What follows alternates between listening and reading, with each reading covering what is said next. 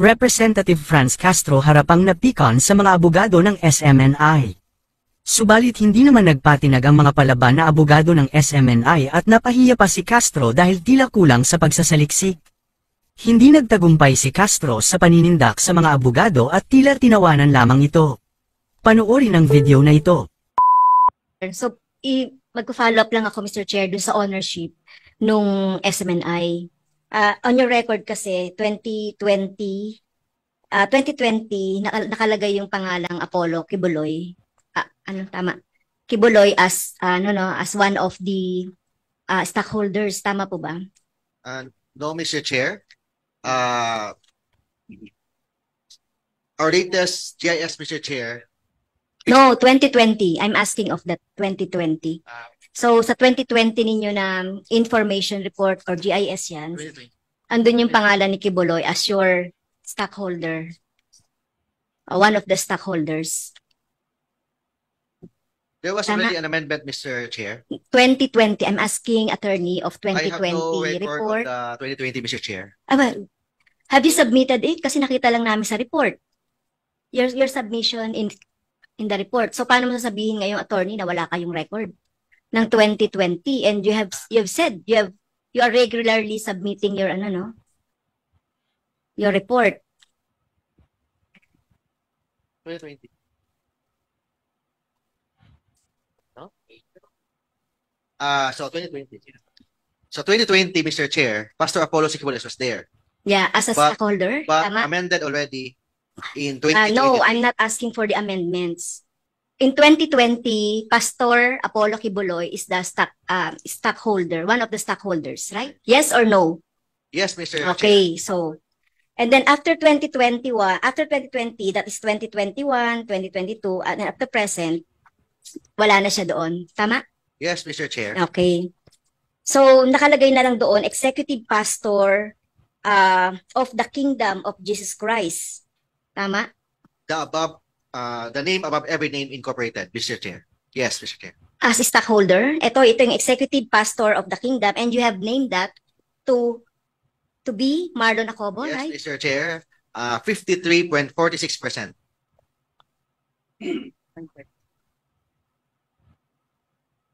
Nung 2020 po, magkano, how many percent yung share ni Pastor Kibuloy?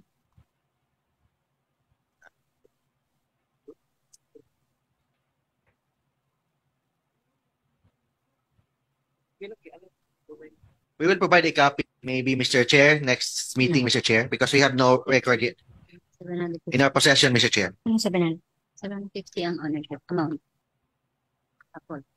So, in your report kasi, Mr. Chair, meron siyang amount na 750,000. So, si Kibuloy, tama po ba? Doon sa report nyo na sinabmit. Yes, Mr. Chair.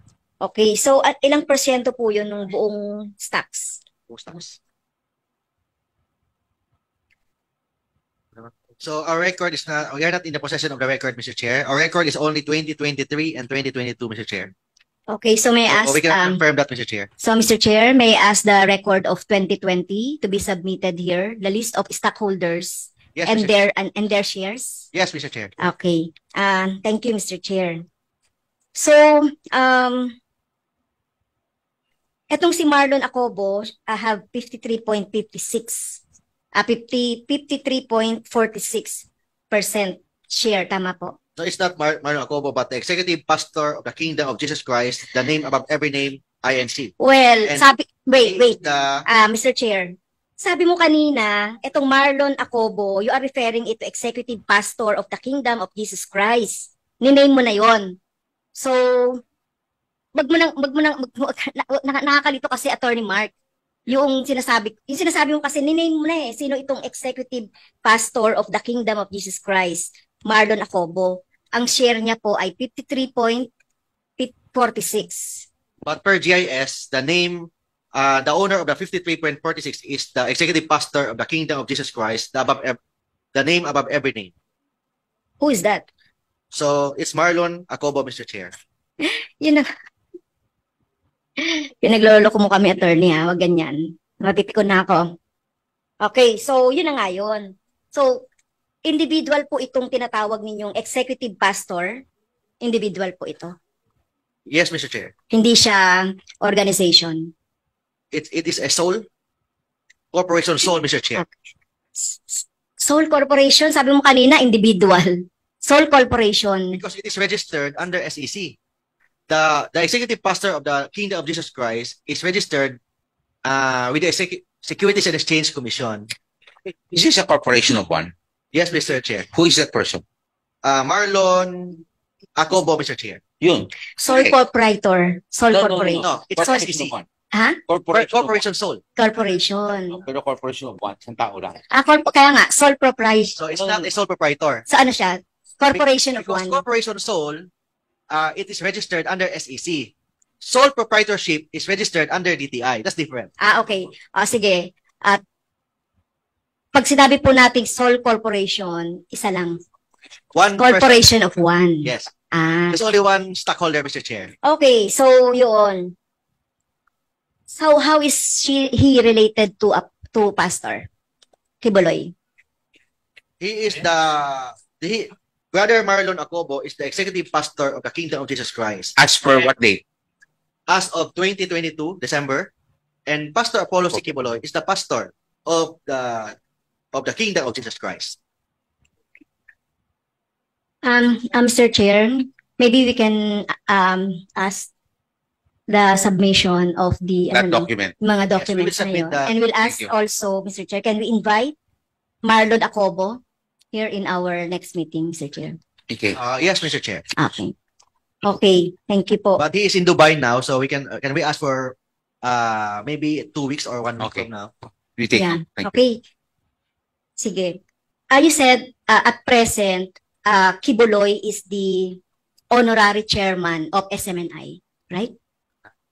Kasi Yes, sinabi mo kanina. yes, Mr. Chair. Okay. So as an honorary chairman, ano po yung role niya sa SMNI? It's just a symbolic, Mr. Chair. Okay. Symbolic chairman. So wala siyang So, control. no function, No control. no day-to-day decision of the corporation. Okay. And sinabi mo rin kanina, Mr. Chair, that Kibuloy is a black timer din. Yes, Mr. Chair. Yeah. In fact, I can present, Mr. Chair, right now, a receipt that the Kingdom of Jesus Christ is a black timer of SMNI. So are you aware of the case that Pastor Kibuloy is in the ano?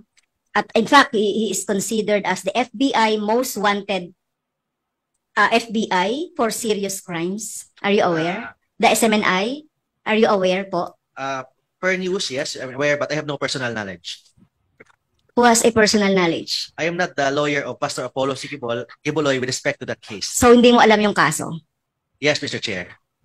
How about President Marlon Rosette? Do you know the case of Pastor Kibuloy? You can read it anywhere. You can read it in the news. Your Honor. Hindi yan yung sagot na tinatanong ko. Do you know the case of, wag ako yung tanungin mo, Yes, Mr. Marlon Rosette? Yes, Your Honor. Ang tanong ko, are you aware of this case ni ni Kibuloy? Yes, Your Honor. Okay. How about Attorney Rolex Silpit? Attorney Rolex. Hindi ko mabasa. Well, Your Honor, I read about it. Yes but, or no? Are you aware po? Yes or no? Well, I read about it, so yes. Okay. But I'm not the So, lawyer yun anymore. po. I don't even know. So hindi ko po tinatanong kung kayo po yung lawyer. Tinatanong ko lang po. Okay. So ito po yung fact, no? Umani naman ito ng iba't ibang reaksyon mula sa ating mga netizens. Ayon kay Arado Jong Bakot, booking na kasi mga makaliwang grupo kaya ganun sila. SMNI malaking tulong sa pagbibigay ng impormasyon kaya iyak talaga ang mga nasagasaan. Pahayag naman ni Alde Evelyn, Castro mag-aral ka muna, huwag kang magtatanong kung di mo maiintindihan. At ito naman ang saloobin mula sa ating kababayan na si Romy Gark Iso. Napakalayo ng tanong mo, usisain mo yung 1.8 billion kung sino nagbigay ng info, hindi si Quiboloy ang tinatanong mo. Mga kababayan, feel free to comment below para maglabas ng saloobin sa balitang ito.